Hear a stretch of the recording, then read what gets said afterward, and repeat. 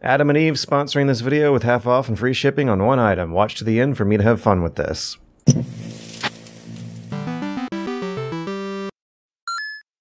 Hello and welcome to the worst 2 years of my life. Your life so far. The worst 2 years of my life feel like just 2 slightly longer years away from the previous worst 2 years of everyone else's life during the Great Recession of 2008, in which the housing market collapsed but the video game market didn't, and that led to a lot of gaming media outlets proudly declaring the video game industry as recession-proof. But since people are actually permanently dying this time, the current pandemic recession is going to make a housing market recession pale in comparison. But video games being recession-proof still seems like a thing that's going to ring true. I'm losing my marbles. I feel like a big old duffel bag of shit, but I'm going to try and look on the bright side of things here and highlight at least 3 ironically positive changes since 2020. Like Sonic fans getting their first good news in decades. Sonic the Hedgehog was the 6th most highest grossing movie for that whole year. When the pandemic was first really getting bad in late February of 2020, gaming media was in a panic, largely because of the unprecedented challenge of what to do in the wake of canceling almost every large in-person event, trade show, convention, or expo the industry had to offer. That's never happened before. A frenzied editorial by Time magazine declared, "The coronavirus is wreaking havoc on the video game industry," with much of that alarm focusing on supply chain issues expected to stunt the launch of an incoming new generation of consoles, but also especially the cancellation of that year's GDC. Hotshot Vlambeer indie dev quote mine Rami Ismail is quoted saying, "This is quite a blow. This might be career-ending." But what ended up happening instead is that the game industry is beginning a, let's say, booster for the rest of the whole pandemic.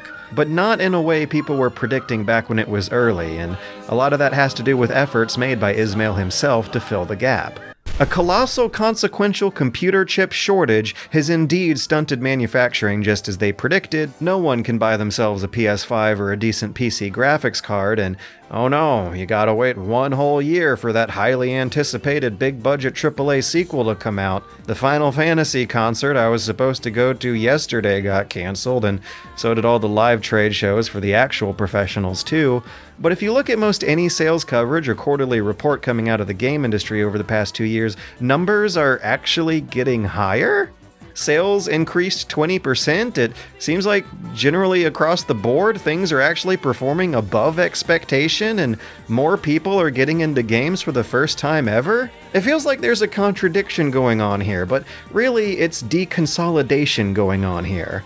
More money is getting piped into the video game industry than before, but in smaller drips through smaller projects from smaller companies to more fragmented audiences that are more concerned about casual accessibility and cross-platform playability and adorability. A whole new audience has gotten into gaming to connect with others online and feel a little more comfy and normal because they can't do either of those in person right now. Back in 2020, after GDC's cancellation, we saw a lot of online-only showcase events fill that gap, such as Rami Ismail's own GameDev.World. The biggest reason why GDC or Gamescom getting cancelled is still gonna remain a hard blow to the heart of developers is that those events are a venue where big business deals happen, and a lot of smaller projects find investors, but on the consumer's end of the equation, that kind of loss has been borderline invisible. The kind of advertising that filters a game's publicity out to the normies is not the kind of advertising that smaller games get from those trade shows. What ended up happening instead is that all the normies really got into Animal Crossing. The Call of Duties, the Battlefields, and the Far Cries kind of flopped this year. If you're only counting those done-to-death AAA sequel games, 2021 would have felt like one of the most barren release schedules we've seen in decades. But what ended up happening is that smaller projects stole that spotlight instead. The New Yorker of all rags managed to put together a top 23 list of games to play this year that were specifically made not by the biggest companies exposed for having a culture of workplace harassment. This deconsolidation away from AAA titles towards smaller ones isn't just cultural, but reflected by real sales data too. It's maybe best seen on charts tracking the top digital sales this year, where back catalog games from 2 to 5 years ago take the top 10 spots. Resident Evil Village is the only one on here that's actually a new release. And yet, despite that contradiction, industry-wide revenue has still been increasing just as it has in every year in memory. Thanks to how this time, that number is no longer being driven by console-exclusive AAAs for consoles you can't buy. So instead of even feeling the temptation to get a PS5, everyone's been begging me to play Loop Hero and Inscription instead. But actually my two favorite games of this year were The Forgotten City and Cruelty Squad, and both of those got virtually none of that traditional advertising, and they were both made at home by small teams last year throughout the panic and uncertainty of 2020. Much like Snoop Dogg's Twitch channel, the video game industry was uniquely poised to take advantage of the digital nature of its labor processes to transition to a work-at-home environment. Back in 2020, when lockdown orders were first rolling in, big studios flipped the switch and reversed the typical dynamics. For one study looking at Canada in particular, large studios saw 97% of their staff going from working in an office to 100% working at home. Eidos Montreal went the extra mile and converted to a 4-day work week, according to the official publicity at least. But whether or not this is totally a good thing depends on who you ask and where. This isn't a dynamic seen in a lot of Japanese studios who still maintain their usual office environment. It's mostly a thing that happened in the Western world where the case counts are so much higher and where everyone wasn't already accustomed to wearing face masks out in public. A UK study by UK researchers, Yuki, reported that game makers maintained 80 to 90% productivity during this switch with no declining revenues, but the Canadian Entertainment Software Association report says that 60% of their companies have seen a drop in productivity. Have you found working from home to be more or less productive than back in the office? Oh God, so much more productive. And I am not speaking for the industry. I am speaking probably for a cohort of people who share my personal dispositions, which I know from, a lot of friends in the industry. I don't know, maybe it's like 25% are just like me, 25% are on the other end of the bell curve, and most are somewhere in the middle.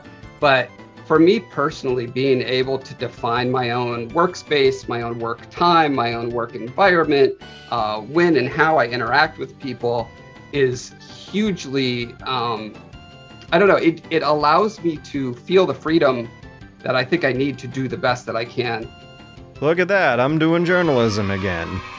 It's this nesting instinct that takes place over the course of months. I've seen my coworkers kind of catch up with where I was after working at Moon for so long. Well, there's two things that you want to do with a nest. You want to make it comfortable and like your normal work environment, but you also want to be able to switch it off and turn it into different things, which are like, when I built this whole like Muppety setup with the grassy background, I particularly have it so like I could be streaming, and that's my night job. And then when it's my day job, I put my Mythical logo up there, and now I'm at work. Yeah, that's your home office. The company sign. Yep, exactly. Yeah. There is this perennial battle in every game studio between the artists and the producers, more or less. Artists always want it pitch black, and the producers always want all the fluorescent lights on at full blast. And so the beauty of working at home is there's no conflict. It is just whatever I want it to be. It's not all positives. Negative quotes about switching to a work-from-home environment often mention the loss of detailed communication that comes from casual in-person connections. Respawn's Chad Grenier said, "You lose the hallway conversations, you lose the people sitting on a couch and discussing something for an hour or two. You miss the lunch conversations. Since video games is a combination of tech jobs and creative jobs, a loss in those conversations may lead to a loss in new creative ideas." And ironically, without even knowing these quotes ahead of time, Josh Foreman said almost exactly the same thing. Yeah, the number one complaint about not being in the office is just the water cooler conversations, the random bumping into each other, the overhearing two coworkers talking about a system and realizing, oh, wait, they don't realize X, and you run over and it gets kind of corrected that way. So in that case, I would say if we are slowed down at all, it's due to that. There's also a lot of hope that working from home will help prevent one of the game industry's most famous mismanagement problems, crunch time. I've come to the understanding after 26 years in this industry that crunch is a natural phenomenon that will happen unless actively opposed by leadership. I have plenty of friends who work at, Microsoft and Bungie and other places where crunch is pretty normal. And I get the sense that there is still a lot of unrealistic expectations that are still driving churn at those companies. That I think crunch is a big part of churn in the larger companies, and I don't see that slowing down at them. So churn?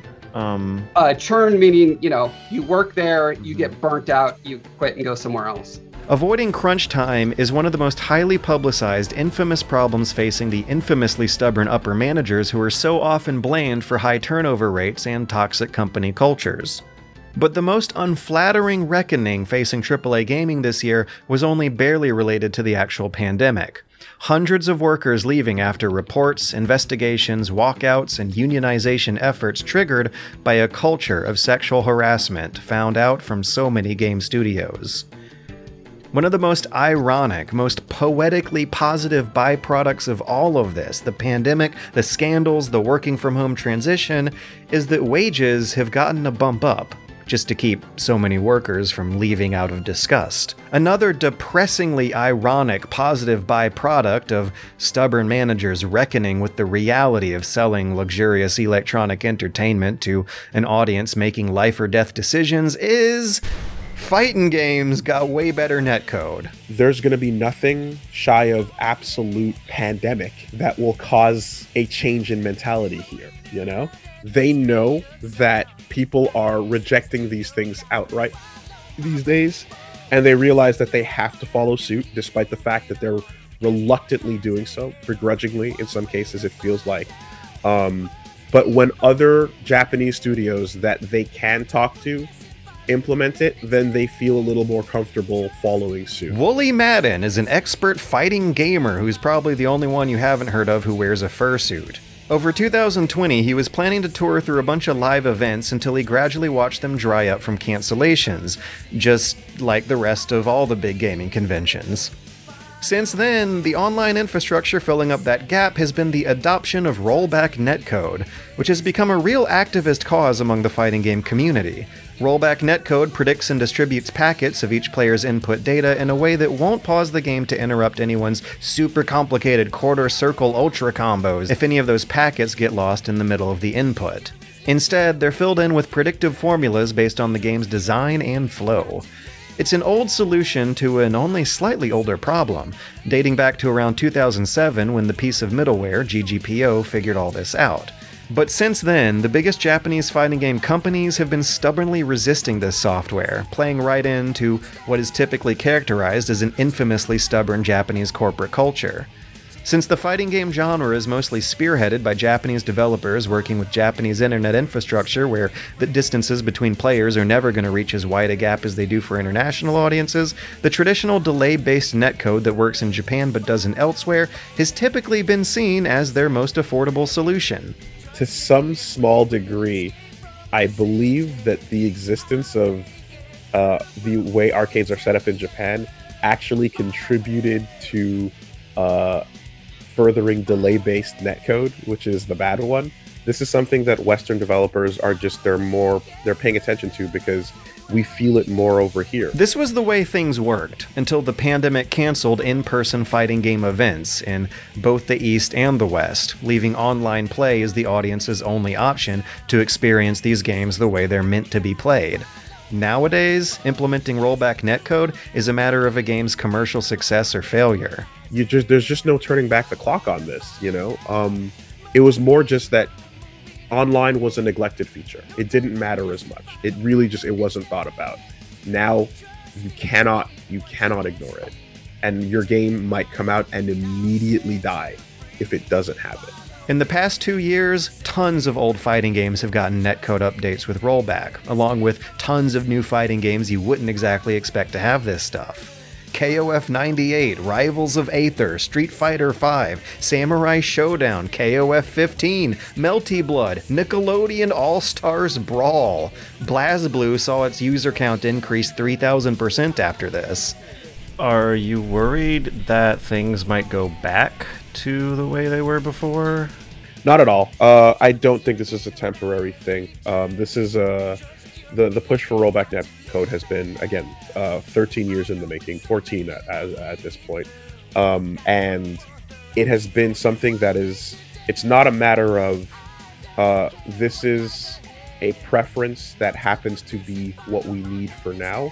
It's simply a superior version of netcode and internet-based like matchmaking. Like, it's a superior version to the existing ones that we had before. In conclusion, every few decades, you see 1 or 2 years where 13 to 14 years worth of stuff happens all at once. And somehow, I don't think I'm unique for being pretty generally depressed about all that. For the past couple years, I've been feeling like a miserable loser.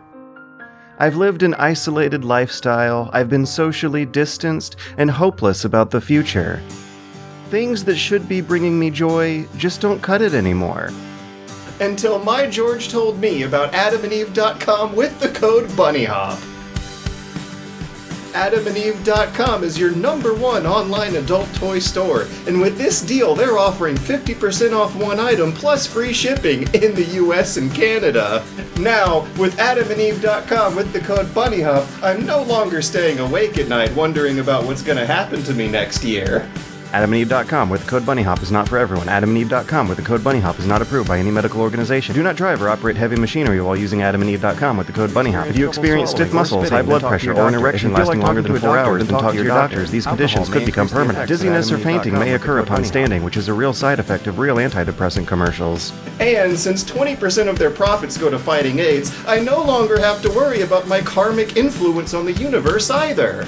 AdamandEve.com with the code BUNNYHOP has made a difference.